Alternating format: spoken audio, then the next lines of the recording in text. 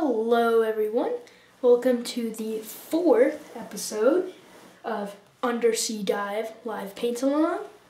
This painting, oh I love it, everything about it is just excellent, and I hope that if you've been painting along with me, you've enjoyed what you've been doing, and yeah, maybe this might actually be quite a few people's first times painting underwater because it's a bit of a unique thing. But yeah, with that being said, let's get right into it.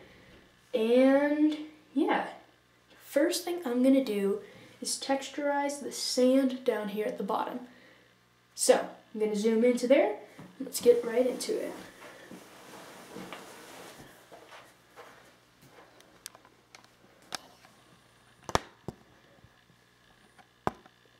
There we go. And the first thing I'm going to do today is I'm going to grab just a hint of a kind of dark sand, really dark sand color, and I'm just going to sprinkle it in lightly on my sand, and it'll just look like some darker grains. Just helps break up the sand at the bottom, make it more interesting, and hopefully adds a little bit of character to it as well. And also, today I'm thinking I'm going to try and paint a crab and a clownfish. Actually, probably the clownfish today. The clownfish and maybe another anemone coral, because those are always super cool. So, the first thing I'm going to do is, the sand. So, I'm mixing it up, and if you haven't already watched the first 3 episodes of this live paint along, I suggest that you go ahead and do that. There will be cards up above for those 3, and yeah, so I've got my brown right here. It's a very, that's out of focus. It's a very dark brown, but I'm just going to start sprinkling it on here, and I'm not going to need much to finish the effect.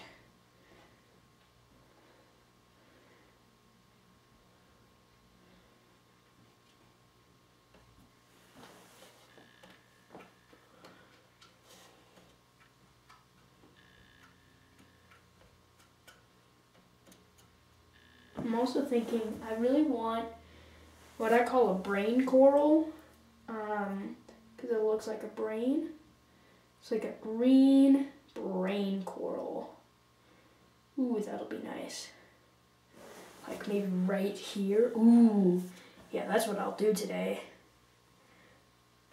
Now, I would love that. And already this, just a little bit of dots right here and there, it's already making a big difference, because the sand was a bit boring before. You're like, okay, I get that that's sand, but it doesn't really look like sand. Sand is a bit of an interesting composite, because it's not one type of material, it's dozens of rocks crushed together, and you kind of want to show that. You want to show like, hey, there's more than just a dark yellow blob here. This is actually like a living, not living, sorry, I messed that up. But you want to convey that this is an interesting part of the oceanscape, and by adding those small details, you can start to convey that. And yeah, once again, not much paint at all, but you can really start to see, actually maybe you can't on this video, but it really starts to add some major details to this painting. So, let's see, what should I do next? Yeah, I'm gonna put a brain coral, like right here, right in the corner. And also I think I want to do some more of these red fire corals. Those are also, oh. But yeah, first, the brain coral. Now this is gonna be tricky. I think the first thing I'm gonna do is just a dark green background, because if you make a background you can get the shape of what you want.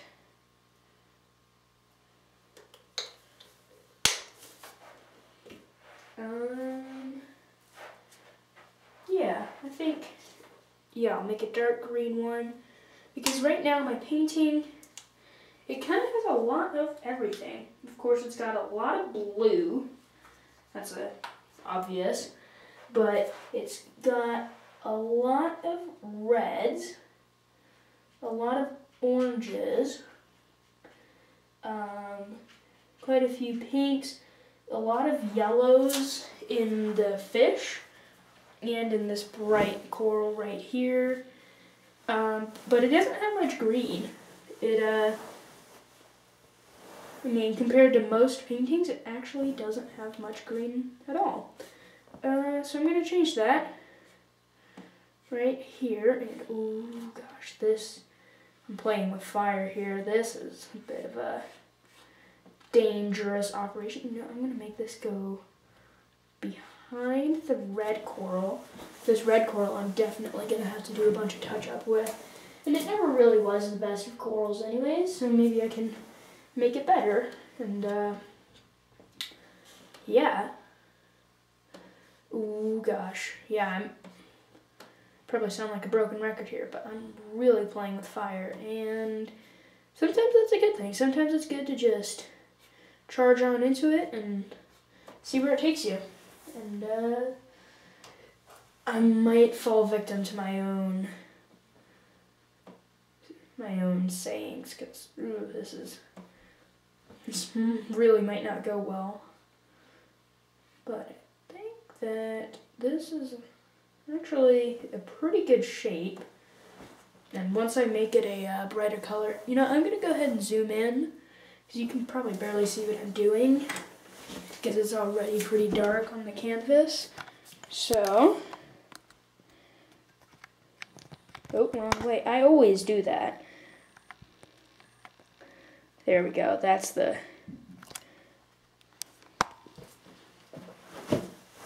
here's the coral, and honestly, I wouldn't be too surprised if you can't even see it right now, because this green background is almost as dark as the black behind it, but it still is. The light went out again. It'll come back on in a few minutes.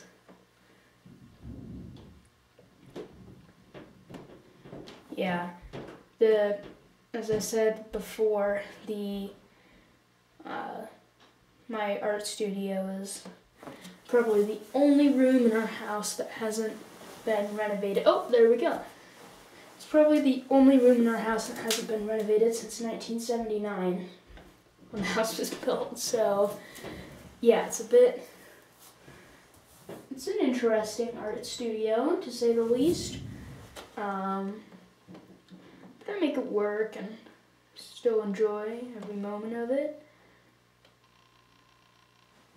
Now, I do think I'll come out with a video kind of soon on how to organize your art studio.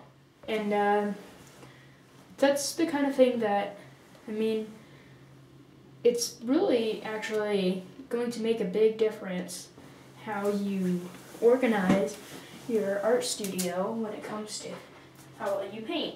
Because the more organized you are, the more time you can spend actually painting. Because it's like, if, say you have a rack dedicated to a few brushes, it doesn't take much thought to just grab the brush from the right spot and put it back in the right spot. But it does take a lot of thought to go rummaging around for it, and it takes a lot of time. And if you can just get organized, then it's easy to stay organized. Like, for example, this is a quick studio tour, but I've got right here my palette, and it goes blacks on the far left, yellows, oranges, reds, blues in the middle, browns, purples, greens, and whites. And I know where everything on my palette is because it always stays right there. And I've probably saved a considerable amount of time during my painting by doing that. And the time that you save really just goes on to be more time invested in your paintings, right? And that way you can be happier with your end product for spending the same amount of time. Because I know time is one of the biggest challenges that I face as a painter. Like, I'll go for weeks on end without painting, and then I'm just like, darn it, I really wish that it didn't take so much time. Because it is that's one of the hard parts of painting. It takes a really long time, and sometimes you don't even get a very good end result. And that's okay though, it's part of the experience. You know what, actually, I need to let that coral dry for just a little bit. I'm working with acrylics, so that shouldn't take long at all. But I'm gonna go ahead and move over to, I'm gonna try to paint another, I'm gonna paint a yellow fire coral. It's gonna go right there. I love fire corals because you get to use the really small brushes and make really nice fine details. And luckily enough for me, I already have a little bit of yellow, but it's the wrong color. So pour some more, and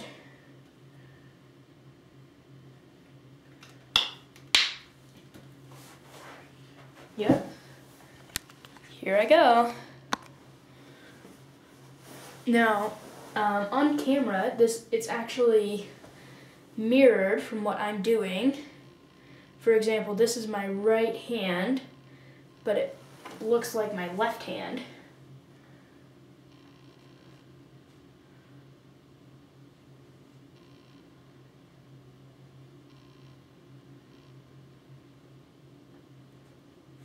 This is the kind of change that really affects how your canvas goes. Like a color like yellow, whew, it's an intense color. I mean, like if you drop down just a little bit of yellow, woo, it draws the eyes. It really changes many things about your painting. And sometimes that is a good thing, and sometimes it's a bad thing. It really changes based on where you are.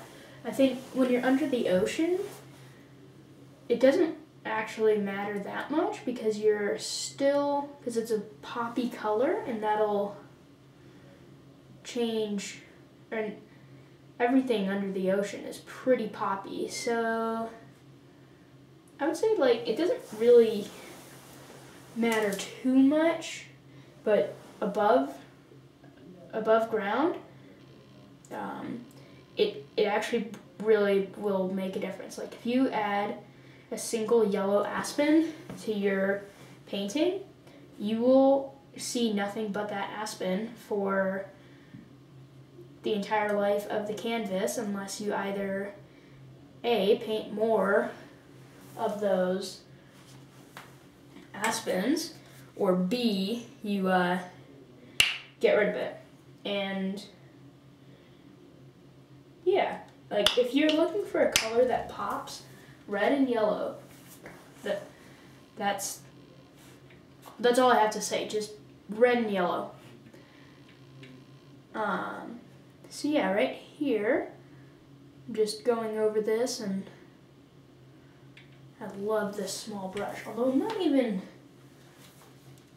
I'm having a little bit of trouble today with, it's probably in how I'm collecting the paint. I'm doing that wrong.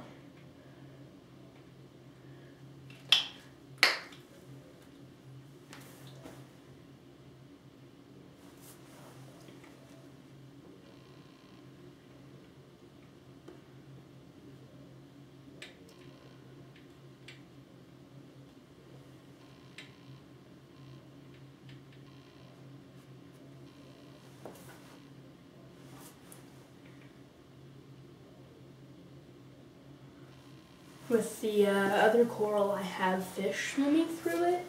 And I don't know if I really want to do that with this one as well, because it's having fish swim through it. Well, you don't want to repeat the same thing too much on your painting. And I kind of would think that it wouldn't seem very original if I just kept painting schools of fish swimming through my corals, but maybe just a little bit of maybe a single fish would look good. Might actually look amazing, as long as he's not yellow. And you would actually be surprised, there's quite a few fish that are yellow, and yellow and blue fish are really common. Ooh, there's some cool fish that I've seen in like an underwater puzzle that are orange and white, and ooh, that looks good. They're like, they're also pretty big, and they have really kind of just strange features. I might have to pull up a picture of them and just try to paint one, because the thing with fish is that you can't really mess up. If you accidentally make a fish that doesn't really exist, like I totally messed up with the angelfish as from earlier on in the painting, but they still look like angelfish because no one really has an exact image in their head of what every single fish will look like. And with schools of fish, you can be really inaccurate and it still looks good. I'm almost, like right now, I'm almost making kelp. Ooh, that gave me an idea. Kelp in the background. Now there's a good idea. Just like barely, you can barely see it, but just a little bit of kelp growing out of the background.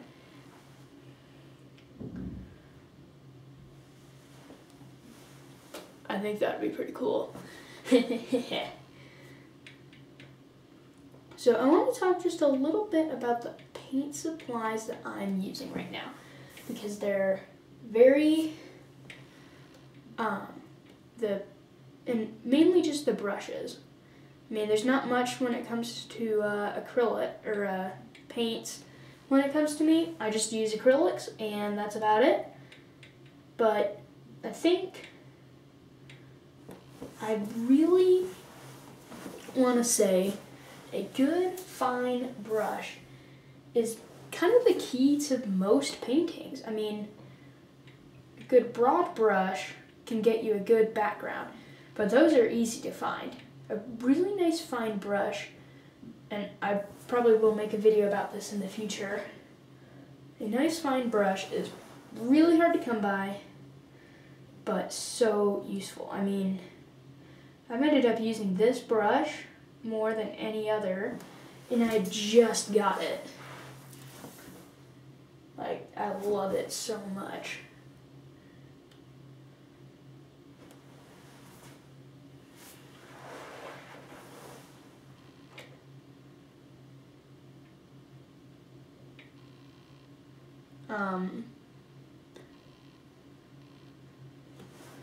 Yeah. Oh man, I can't get that idea of kelp out of my head now. That'd be a really nice feature for the background. Because right now I've kind of got just a big open ocean right here, and it doesn't really have much in it. Obviously it's got a sea turtle that still looks like a Simpson, and it's got some angelfish and a small school of fish, but not that much else. I think I really would like to try and break it up a little bit. And I don't want to add anything man-made. That's, in my mind, unless it's like a log cabin, anything man-made kind of ruins your painting.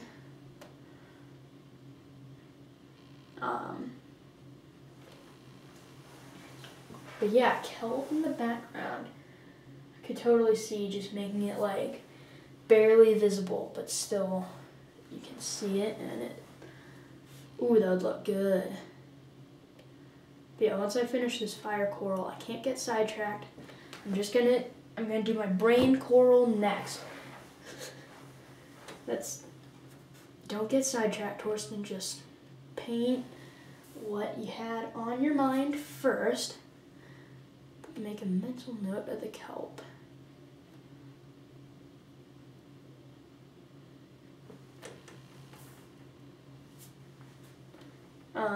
So then, yeah, I think I'm making these kind of layered on top of each other so that they don't look too boring. Because if they don't, the key with anything as detailed as this is that you make sure that they layer over each other. Like, for example, if they just didn't layer over each other at all, and you just had them avoid each other, then it doesn't look like one organism. Because believe it or not, like this kind of fire coral is one organism. But if you don't have them overlapping each other a bit, then it doesn't actually look like it's one organism. It looks like two corals that don't like each other. Which maybe they don't like each other, but they still grow next to each other because that is the life of a coral. I don't like you. No, I don't like you. Darn it. This is where we started growing, and I guess I can't change that. Oh well, I'm stuck with a neighbor that I don't like. And then, yeah, they just... So yeah, I guess even if the even if the corals don't like each other, they're stuck with each other. It's fun to think about. Like, imagine you and your neighbor, literally, it's like you can't move for your whole life. You're just stuck in neighboring houses, like, hey, turn the radio down. No, you turn your radio down. I can't hear mine. And then they just keep going like that. Okay, I like how this is coming already. It looks... I'm definitely going to have to go through and add just a little bit more branches to each one, because these are... if you see one in real life, or more likely a picture of one. I mean, I haven't seen one in real life because I live in Colorado, but if you ever see one, you'll notice that they're very much like, there's so many tentacles that you literally can't see through. And I don't want to paint that many tentacles, but that still would be pretty cool to see.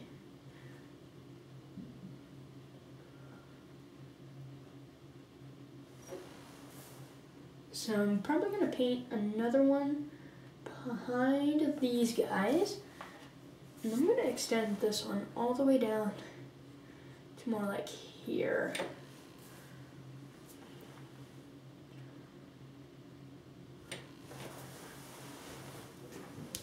Ooh, yeah, that looks good.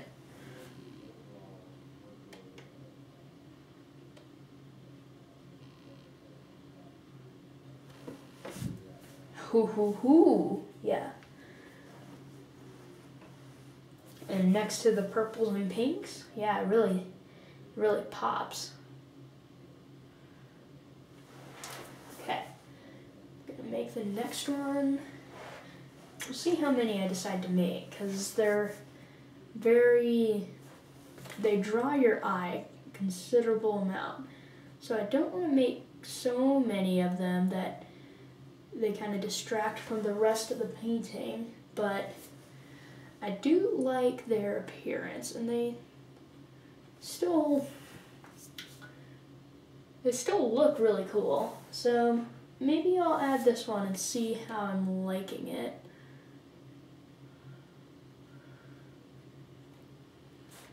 You can always come back to something and make it better. Like with these corals, I'm probably going to end up doing another layer of them, maybe off camera, just to make them more opaque so that you actually can see them. Because right now you can kind of see through everything, and it's not like my other corals, which are very solid and look like you can't see through them. This one's almost like semi-transparent. So I'm probably gonna end up going over it again, but I know that's kind of boring, so maybe I'll do that off camera. So now here is the main shaft of this new guy, and I've taken great pains to make sure that it is behind this other one. Yeah, ooh, that looks good. Looks really good. So, yeah, I'll just make the branches of this one, and then another good thing is that you always take a look at your canvas from far behind. I know from personal experience that it's really easy to just be caught up in what's happening right at your canvas, like when you're looking at it from 8 inches away. I had to do a quick estimation. I would say my face is 8 inches away from the canvas. And yeah, if you take a look at it from behind, you stop worrying about the slight details and more about just kind of how it fits in with everything. Like, for example, I would only look at this when I want to determine how it looks with the like the branches intertwining, but I don't want to. But like if I'm looking at how it looks with 3 of the entire things, then I would look at it from afar when I can see the whole canvas and take it all in at once. And I mean, that's a lesson probably everyone can learn. It's very important that you just don't get so caught up in what's going on right then and there, and that you, yeah, just kind of stop and enjoy the roses. Or whatever, however the saying goes. I don't actually know. Yeah, okay. I'm gonna take a step back, look at it. Ooh. Yeah, I'm loving how that's looking. And oh gosh, we're almost out of time. Well, that wasn't a bad session.